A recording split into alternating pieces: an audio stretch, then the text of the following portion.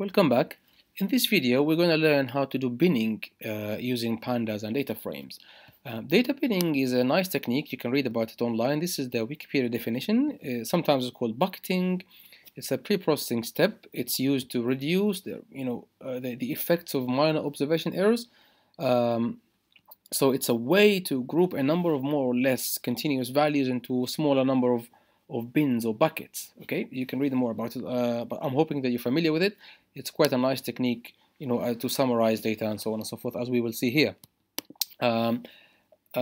We can talk, but the best thing is to have a look at an example to get the idea. We create our own usual data frame. Let's remind ourselves of what the data frame looks like. I don't know why I keep doing that. I should have uncommented this part here. But anyway, we have cities, ranks, score 1, score 2. I hope I'm not boring you with the same example again and again, but this is a convenient example that we can use for demonstration purposes. And now, because we're doing binning, what we'd like to do, we'd like to define our bins or our buckets.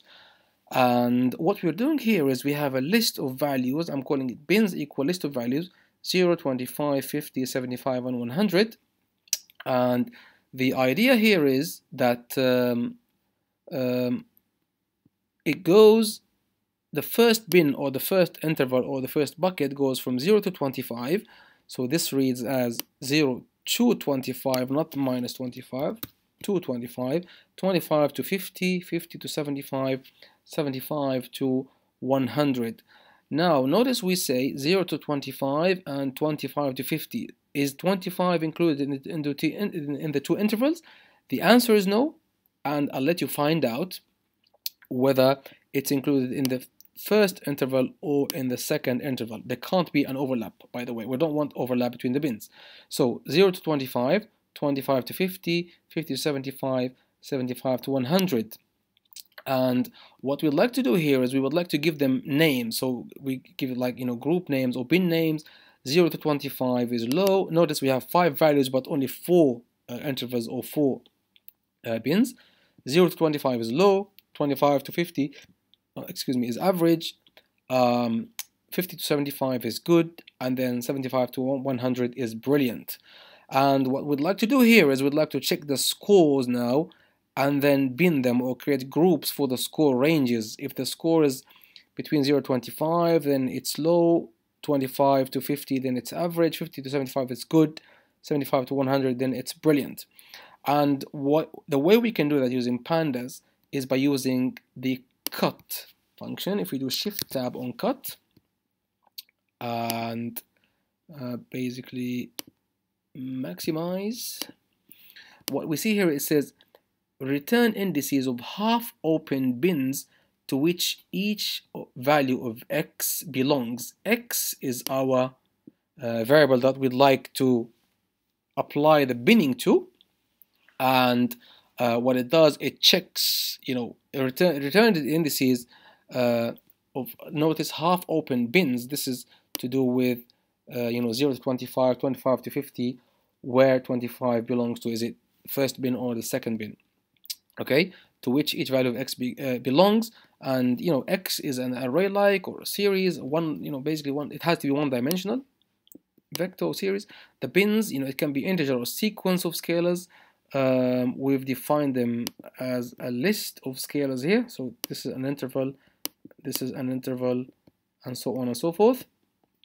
And then you can read more about having labels. That's what we're going to do, and so on and so forth, right? And here you can find a nice little example on that.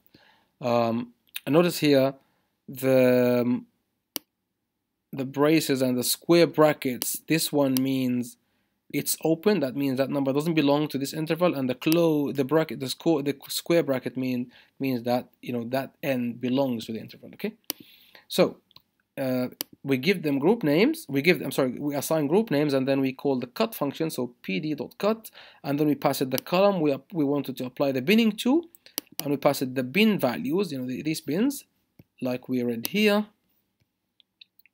and then we'd like to assign labels. The labels here are the group names that we have put together, this list of group names. Okay, 4 group names for 4 intervals. If we apply that, notice, by the way, I'm adding a new a new column to my data frame called grade, and this is how easy it is to add a new column to our data frame. We just declare it and pass data to it. So if I run that, then it will create a new column to this data frame. If I display the data frame now, it will have a new column called grade, and with the bins. So because I'm using score 2 67 here is between 50 and 75, so that's good. And then the next one, good, brilliant, 77 between 75 and 100, and so on and so forth. Let's try, by the way, this closed open interval. Let's just put this to 75 and see. So it's 75 now, and see whether it's good or brilliant. What do you expect? Well, let's run it and see what happens. Let's have a look at the data frame. Is it good or brilliant? See, it's good, which means the 75 belongs to the okay, so the idea is this: 0 to 25, 25 belongs to this interval. 25 to 50, 25 does not belong to this interval, so the beginning is not inclusive, and the end is so the beginning is open and the end is closed. Closed means it's involved in this interval. I hope that, or in this bin, I hope that the idea makes sense. Like we read here, we saw the parentheses and the square brackets. Square brackets mean closed, so that number belongs to this interval or this bin.